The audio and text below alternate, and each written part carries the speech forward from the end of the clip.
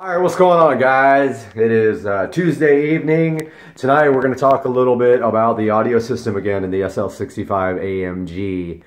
It's time to get rid of that old school 2005 command radio, put in something modern. So what we are going to be doing is we are going to be putting the Android joying head unit in, and we're going to do a 5-channel amplifier.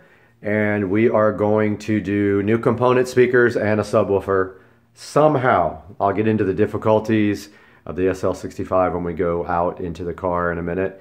But basically what we are looking at here is the following.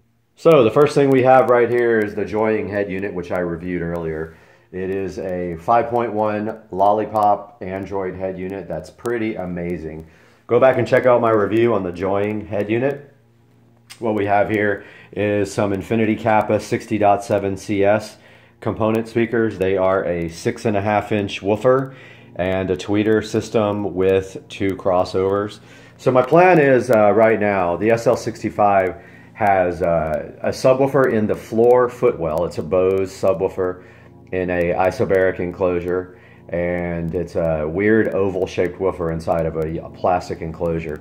It has 5, I think, and 3/4 or 5 1/4 plus, no, sorry, 6.5 and a 5 1/4 in the door. It has no tweeter. It has 2 4-inch speakers in the back for rear fill and 1 center channel speaker in the dash. I'll show you guys all that in a moment when we head on out to the car. All right, guys, we're out in the garage with the 2 cars. We're going to take a look at the SL65 AMG factory sound system. So what we're looking at here is the command navigation system from the original car. Just, you know, when this came out, these were state-of-the-art. However, of course, now they are slow, old, and very, very difficult to work with. So we're going to be removing that. I have the double-din Scosche factory mount for this vehicle. The door panel here has the Bose system in it. It's got a 6.5, and I believe I think it's a 4-inch actually, a 6.5 and a 4. We'll be taking out the 4-inch and putting a tweeter there, taking out the 6.5 and putting in the Bose or the Infinity Kappa 60.7s in there. There's a center channel speaker right there. What we are going to be doing with that speaker is we're going to be summing left positive and right positive and running that center channel speaker for kind of a middle front mono fill. Back here on the back deck, which you cannot see at all because it's too dark, are 2 4-inch speakers. With the factory system, this is a surround sound system. Those are used for rear fill. We are going to be removing those and maybe replacing them, maybe not. If we don't replace them, we're going to run stereo rear, so we will be rewiring them into stereo. Now back here, I don't know how well you can see that, there's a luggage compartment back here. Let me get this turned off and back on with some light. So now that we got a little bit of lighting, this is the luggage compartment back here, and you can clearly see the speakers now, right there and right there. So what we're going to be doing right here is something I saw online.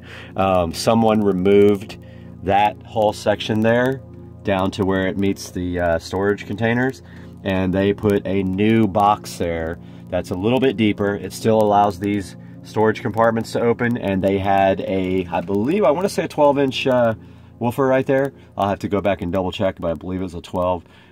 We might go with 2 10s, might make a little bit more sense. A 10 on that side, a 10 on this side, and get rid of those buckles for securing luggage.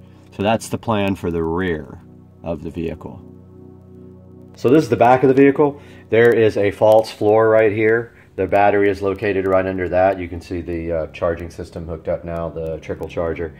So what we're going to be doing back here is putting the amplifier back here.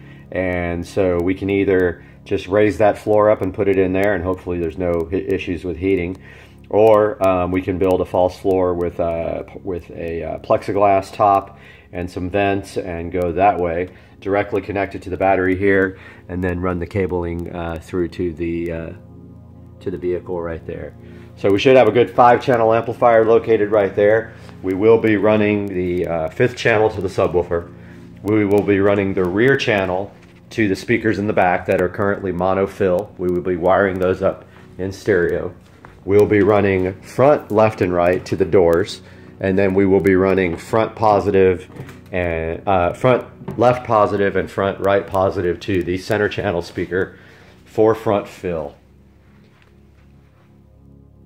All right, so that's the plan for the audio system in the SL65 AMG. I have to still buy the amplifier and figure out buying the subs and take it over to the audio shop so they can take a look and see what they're going to do with the subwoofer. I really prefer two small woofers for more accurate tight bass rather than a larger woofer with more boom. So I think I'm going to go with either 2 8s or 2 10-inch JL audios. That should be plenty of low frequency. I'm more into deep low bass than I am the hard-hitting kick bass. So I'll update you guys as I get more, but for now, please subscribe to my channel. Please like this video, and we'll see you next time.